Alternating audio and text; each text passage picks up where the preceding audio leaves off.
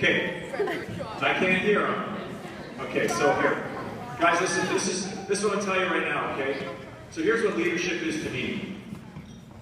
Leadership is about doing the right thing. It's about doing the right thing, whether you're on the rink, whether you're at school, whether you're at home, whether you're with your buddies and there's no adults around. Leadership is about doing the right thing. And I'll tell you what, I played for 20 years in the National Hockey League, okay? And I sat at the table right where you guys are right now. I was your age, loved hockey, loved playing. And I had good people, and I had parents that were good leaders, I had coaches that were good leaders. And one of the people that influenced me, I've got a few people, I've got 4 people that had an influence on me. And they had an influence on me for different reasons, but the first one was Pat Quinn. Okay, who remembers Pat Quinn here? Yeah. So the reason why Pat Quinn influenced me as a young person, I was 18 years old when I came here, and Pat was my coach and my general manager. And Pat had the ability, and the reason why he was a successful coach is he respected his players. Okay, he not only taught me the game, he taught me how to play the game, he taught me how to be a professional, he was a mentor, he was like a father to me, but he had respect. So what does respect mean? Respect, what does respect mean? Treating others how you want to be treated, exactly. And you know what that means? That's a great answer right there. You know what that means? It means that when you get off the bus, when you're going to a game and perhaps you're on a bus or a charter and you get off the game, you're walking onto the bus and you say to the bus driver who you don't know, you say thanks for the ride. You don't take it for granted, right? It's being respectful to teachers, it's being respectful to police officers, it's being respectful to your parents, it's being respectful to fellow students. And that's what Pat Quinn was great at. He taught us that respect is critical. You can be unhappy with someone and do it in a respectful way, and that's what great coaches do. They get the message across in a very respectful way. Another guy I want to talk about right now who was really influential when it comes to leadership was a guy by the name of Steve Yzerman. Who remembers Steve Yzerman here? Yeah, of course. He was the great Detroit Red Wing, 60-goal scorer, Stanley Cup winner, superstar player. I met Steve in 1991. I went to the All-Star game in Chicago. I was 20 years old, and I walked in Chicago Stadium. I was going to the All-Star game. I didn't know anybody. I was scared. Walked in the dressing room, and game's greatest players were there, and I was 20. I was a kid from Medicine Hat, and first guy to come up to me was Steve Yzerman. He came up to me and said, "Hey Trevor, how are you?" I'm Steve. He said, "You know what?" He said, "I know this can be intimidating, but if you need anything, just let me know. I can help you out." I'll never forget that, because you know when you see someone, perhaps a fellow student or a teammate that maybe is a little uncertain, and you offer support to them, it means a lot. Steve did that. I met Steve again in 1996 at the World Cup of Hockey. I was his teammate. And then I played with him in the Olympics in 1998. And when we got to the Olympic Games in Nagano, Japan, the game's greatest players were there to play in the Olympics for the first time. And Steve, keep in mind, Steve was a Stanley Cup winner, 60-goal scorer. He walked in that locker room with all the game's greatest players. He basically said to the coach, he said, "Coach, what do you need me to do? What do you need me to do to make this team successful?" Here was the game, this is one of the game's stars, 60-goal scorer, captain, Stanley Cup winner. He basically said to the coach, "You need me to kill penalties? You need me to check to the team's top center? You need me to take key face-offs? You need me to kill penalties? Whatever it is, I'm willing to do it." He was willing to put his personal agenda aside and check his ego at the door and come into that locker room and do whatever it took. And that's leadership. Because a lot of guys on that team, the star players, said, I'm not going to do that. I don't kill penalties. I got to play on the power play. I'm not going to check. I got to play on the first line. But Steve had this ability to put his personal agenda aside and say, "You know what? I'm going to do whatever it takes to make this team successful." That's leadership. That's what great players do. Great players recognize that they're no better than the guy that's playing on the fourth line, or no better than than the guy that had a tough night, that recognize they're just the same and they're willing to do whatever it takes. The next guy that I talked about that was a leader for me was kind of interesting because he wasn't a superstar and he wasn't my coach. And you guys probably don't even remember him, the people in the back will, but it was Tim Hunter. Who remembers Tim Hunter? Yeah. So, you guys up front here, Tim Hunter was a Calgary Flame tough guy in the 1980s, okay? He was tough. He couldn't skate really, he couldn't really shoot, he couldn't really handle a puck. And what was he most known for?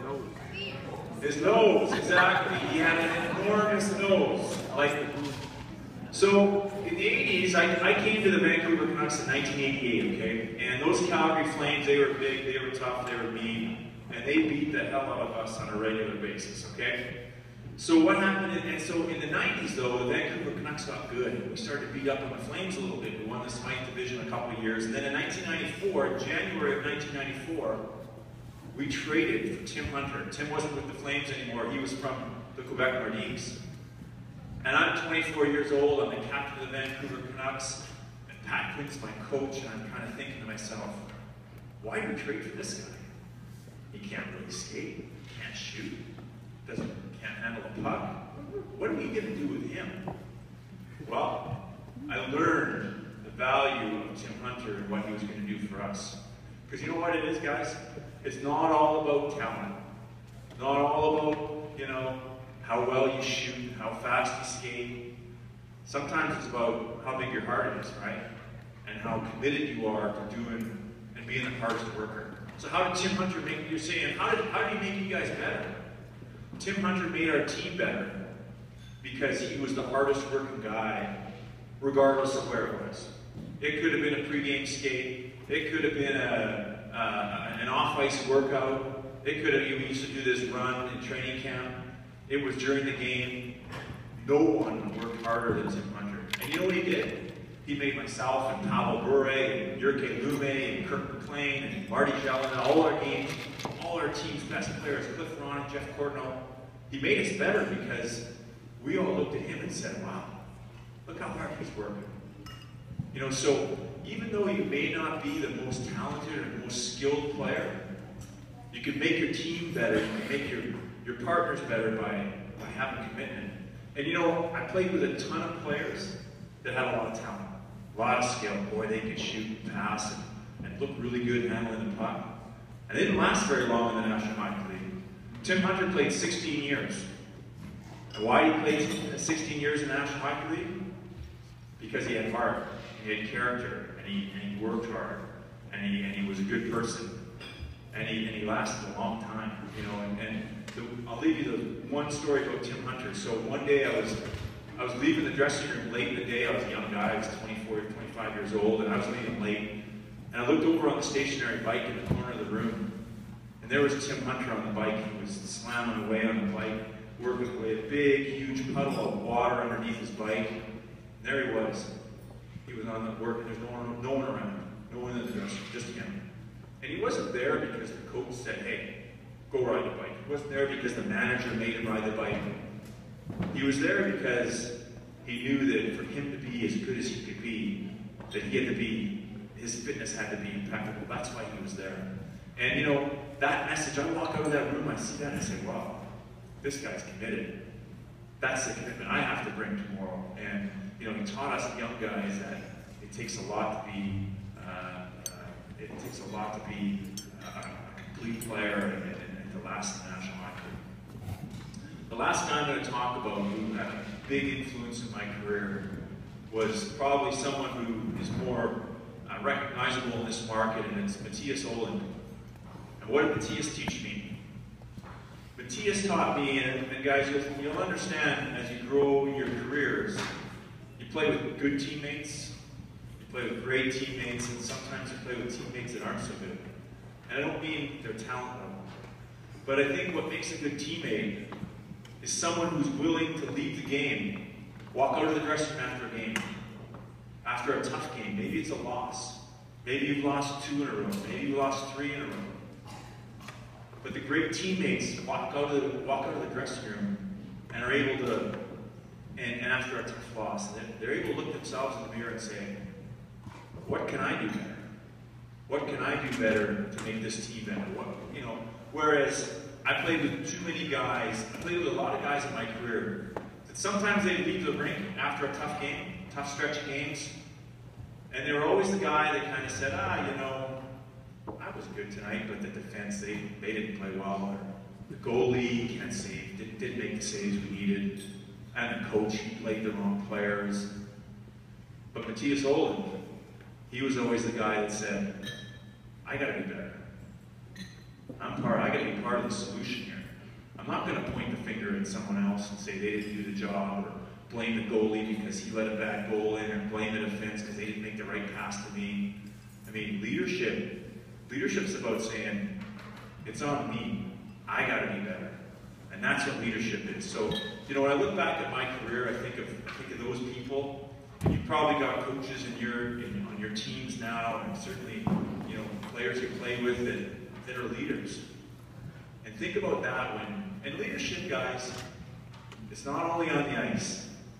When you see the games, on Hockey Night in Canada, you're going to watch the games tomorrow night, leadership doesn't only happen on the ice.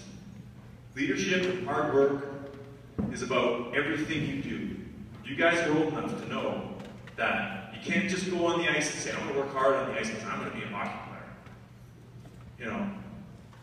You got to make a habit of working hard, doing the right things, being a leader of whatever you do, whatever situation you're in. Because as you guys get older, you're going to be in situations where it might be popular to be going down this direction. And you maybe know it's not the right thing to do. And leaders say, you know what? Yeah, all my friends are doing this, but that's not right. I know it's not right. And that's what leaders do. And leaders, another thing, a sign of leadership at the school, they protect people, right? They don't pick on people. They don't look at people who maybe have, a situation that people can make fun of. That's not what leaders do. Leaders protect those people and befriend them and are good to those people. You know what? Those bad teammates I talked about earlier, those are the type of people who take advantage of people they can, right? But it's about respect. And so those four people in my career meant a lot to me, and I think of them often as I think about my new job and what type of teammates I want to have and what kind of team I want to create. So I'm going to wrap it up here and let you get on with your evening. And I just want to say, it's been a real privilege to come speak to you. I talked to Tom a couple of weeks ago, and he asked me to come out, and I said, I'd absolutely love to come out, providing I'm not looking for a coach somewhere. I actually had some coaches come see me this week, so it's been a busy week, and it's been a long couple weeks, a couple months actually, just with everything going on. I'm really excited to be back in hockey. I have to say, being part of the Vancouver Canucks is a special opportunity. It's an organization that's meant a lot to me. This city's meant a lot to me, and it's a real privilege to be. And I don't even consider it work. I go to the coffee shop in the morning. I go to the grocery store. I go to the gas station. I get people come up to me all the time and say, "Hey, you got to get those guys going."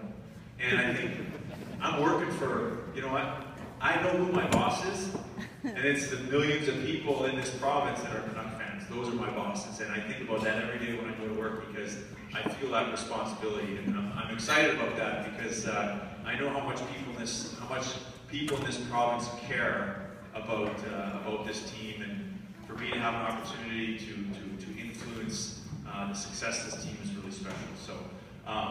Thank you very much. Have a wonderful night.